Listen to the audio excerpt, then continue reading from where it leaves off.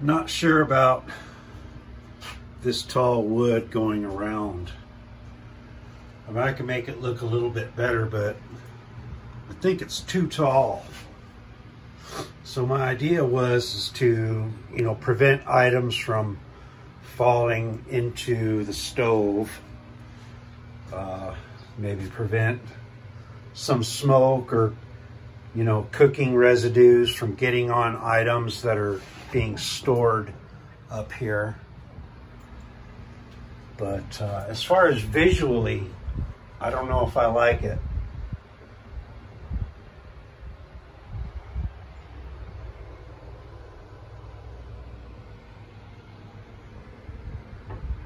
But I don't know if I'll like it better if I make it shorter. Like, you know, I can make it so that it's real short and it'll blend in like this, or make it just a little bit taller, or leave it tall like it is. I don't know.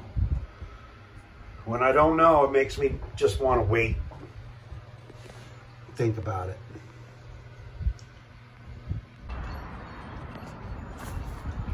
So one of the next things I've got to do is install this vent fan in the roof.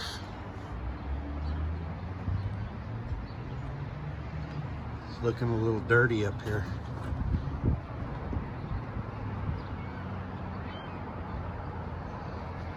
So I'm gonna hose it down, and scrub it a little bit.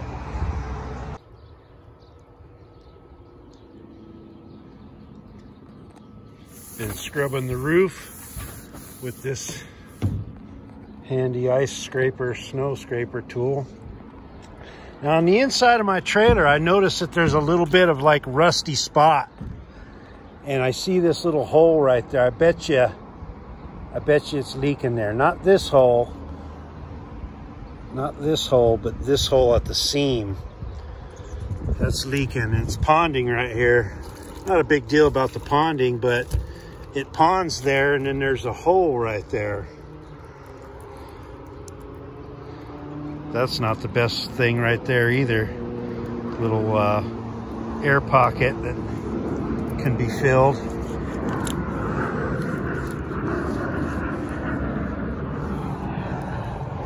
No big deal.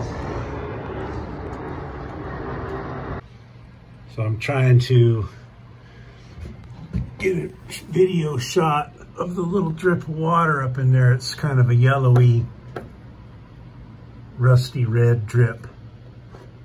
But so yeah, it's definitely leaking up in there.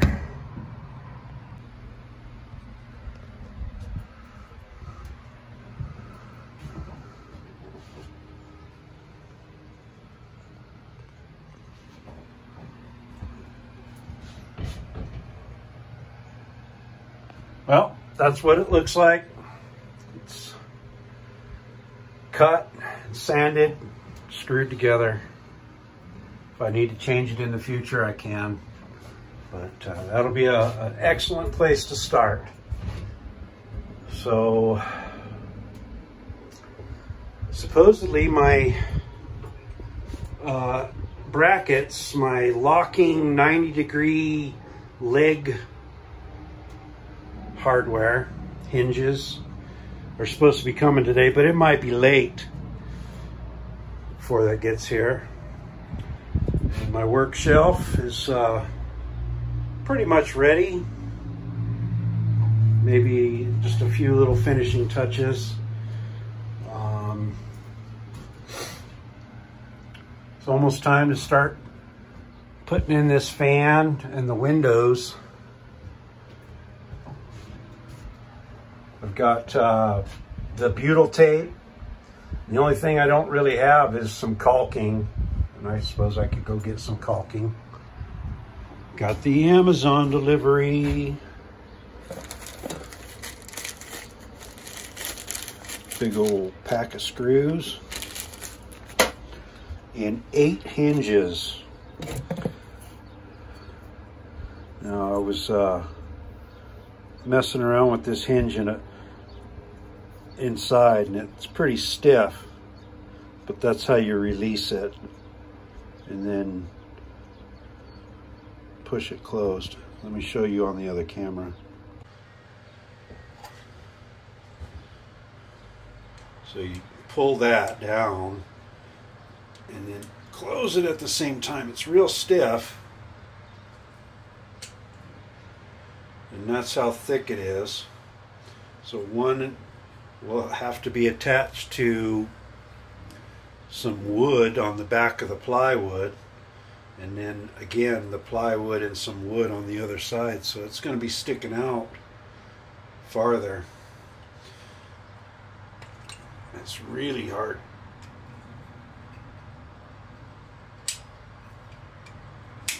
To open that.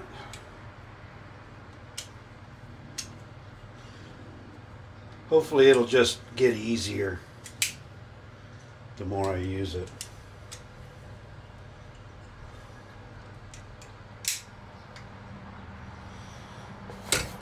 Anyway, there's 8 of them. I got to figure out how to get them installed on the bed now. Separating out the screws, I get 10 screws per hinge, so 5 per side. Got my first hinge installed.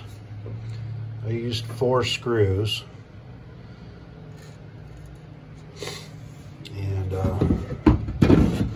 for backing, I just put a little piece of 1x to make it a little wider to get the screw in, have backing.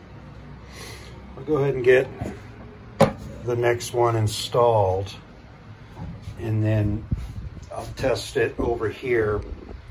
Somehow I have to cut another piece of wood that goes across or is a block somewhere, but probably it should go across so I can mount the hinge to it.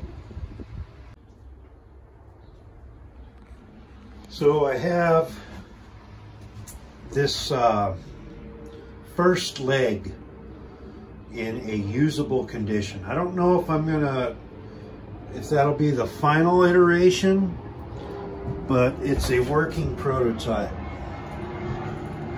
So it's got 2 hinges, you know, and some spacer boards so that the screws don't go all the way through on both sides of the plywood. And I had to do this several different times to get it right, but as it comes and gives support all along the plywood to the other plywood, locks in place. It's not that super easy to undo it, because you have to put a little pressure. See if I can do this with just 2 hands. Put a little pressure on it, and then back and forth a little bit, and then you can close it. Seems real sturdy. So I have this tied off so it doesn't fall. And give you.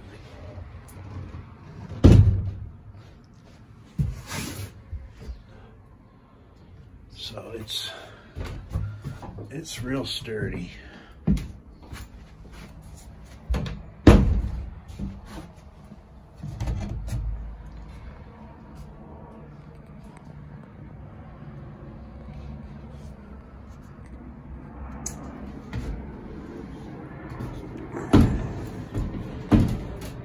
Now I've been trying to make it light but sturdy, and really I probably should have a continuous piece of wood that goes all the way across, but that's going to add more weight and use up more material. If I just use these like landing pads, it's less wasted, and so it's more steps to get it all in place, but I don't know. Probably just keep doing it that way so that I don't waste material.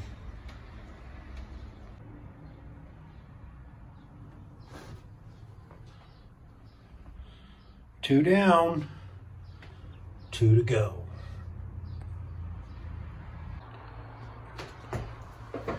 I've got 4 legs. 1, 2, 3, 4. However, I'm not done yet. This leg is floating off the ground. So I need to shorten. I need to start by shortening this one and that one and scribe it in a little bit so that the whole thing comes down just a tad. So I'll get started on that.